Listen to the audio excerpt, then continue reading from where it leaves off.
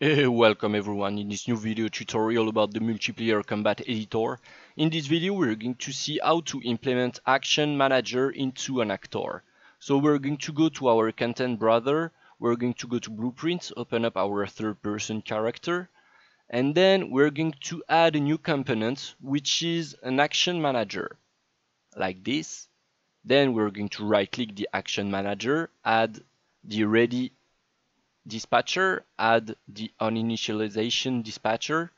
Then we're going to go to our class settings tab and we're going to add a new interface to our blueprint, which is the action interface.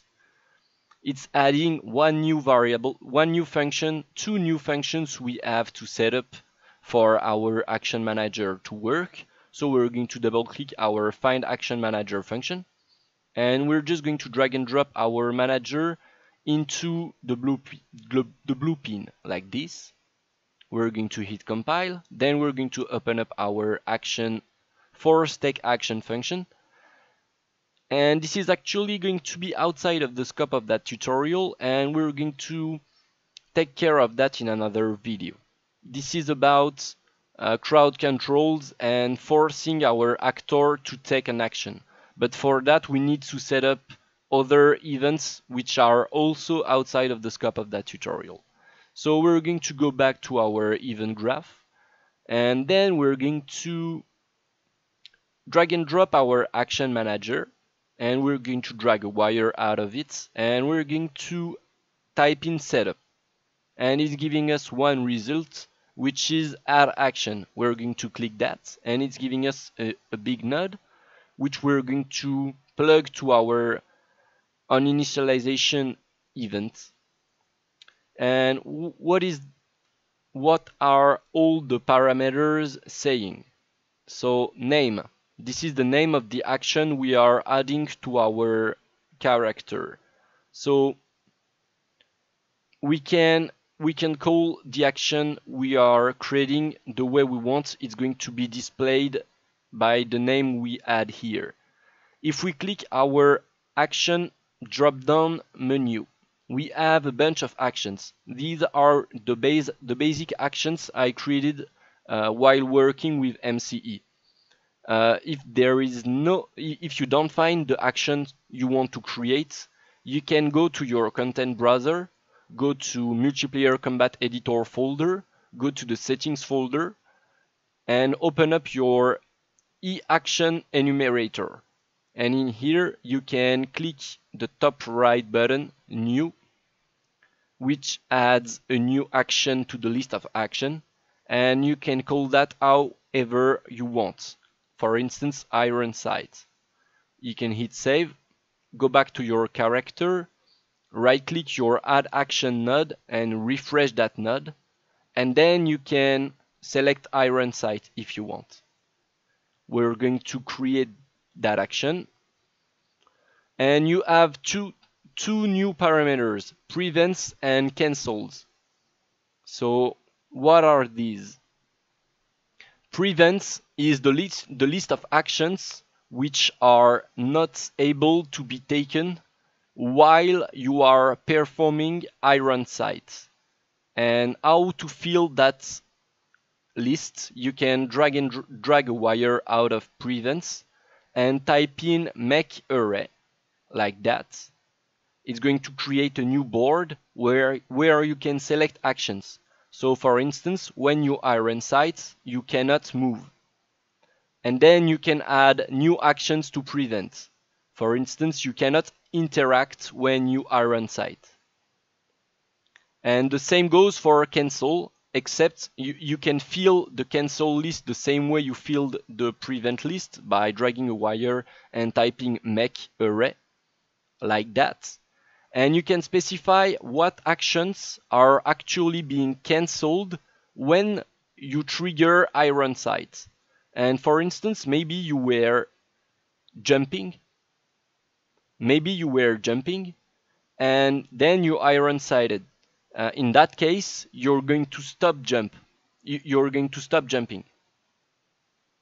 So that's an example. And inputs is just the base key you decided to you decided to add for that action. And afterwards, you can dynamically modify that input, and it's going to be the subject of another video tutorial. For now, we're just going to say spacebar, for instance, or right click. And then we can add another action, which is, for instance, move, and another one, which is, for instance, jump. And what does jump prevents? Nothing. So how do jump prevents nothing? You can right click a pin and remove the array. You cannot remove the link in here. You cannot compile if you remove that pin. So you have to connect them. And what does jump cancels? Jump cancels iron sights, for instance. And how do we jump? We jump using spacebar. And how is jump called? Jump is simply called jump. And same goes for the move action we created. It's called move. And how do we move? We move using WASD. WASD. So what does move prevents? Move prevents nothing, and moving cancels nothing, like this. So we created a bunch of actions for our character, but how do we actually know he really has these actions? Well, we actually can simply create an action overlay which is going to display the list of actions of our character. So let's drag and drop our action manager. Let's drag a wire out of it, and let's type in add. It's giving us spawn action overlay.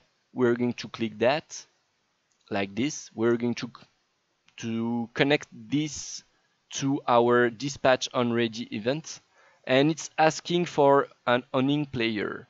And this is actually the player controller, which needs to display the action overlay on his screen. So what is that controller? It's actually the client owning our character. So we're just going to drag a wire out of our owning player pin, and we're going to say get player controller, like this.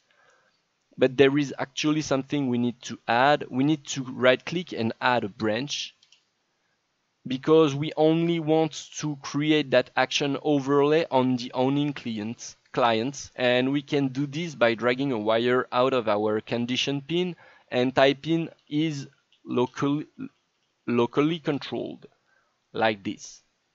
And then we can hit compile, hit save, hit play. And it's going to take a bunch of time because we actually added a type of action. And we can see we have an action overlay with move, jump, iron sights. And we also have a current action and a list of recorded actions. So the current action is the list of actions we are currently taking. And the recorded actions is an advanced feature we'll talk about in another video. So right now when we are moving, we do not see anything in the list of current actions, and that's because we need to tell our action overlay, our action manager, when we are moving. So we're going to add that real quick.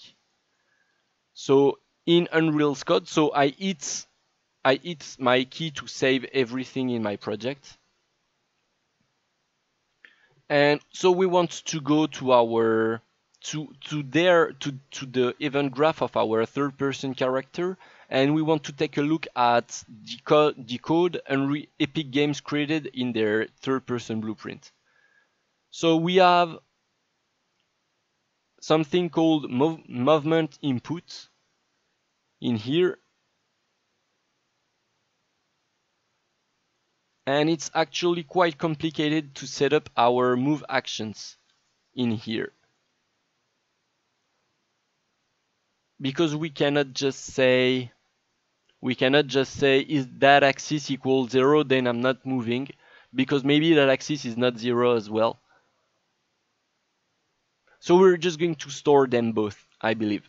So we're going to drag a wire out of our axis value pin. We're going to promote that to a variable. This is going to be called current forward input, like this.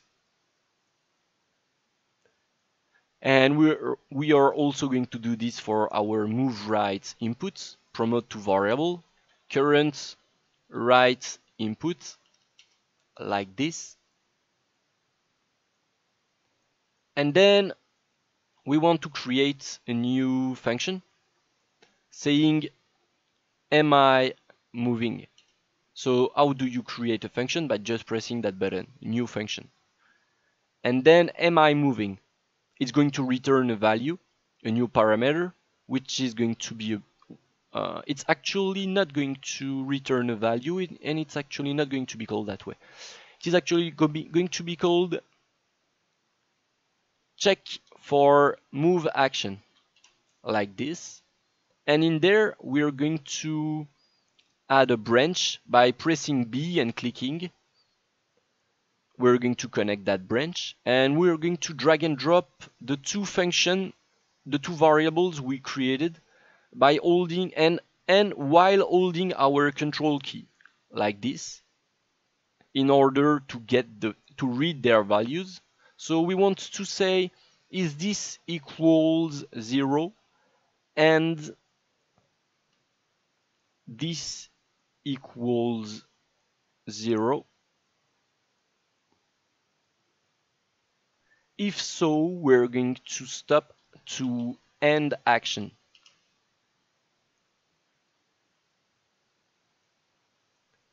If not, we're going to start action. We're going to remove that return node. And what action do we want to stop to end and to start? The move action, like this. We're going to hit compile, hit save, hit play, and it's not going to work.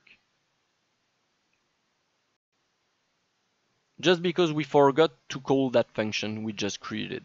So we're going to go back to our event graph, and right after the move forward and move right, we're going to call our check for move action function, like this. We're going to copy and paste that move action node, like that. And we're going to hit compile, hit save, hit play. And when we move, it's going to write it down on our action overlay, like this. So this is going to wrap up the video. Hope you guys enjoyed it, and hope to see you in the next one. Bye bye!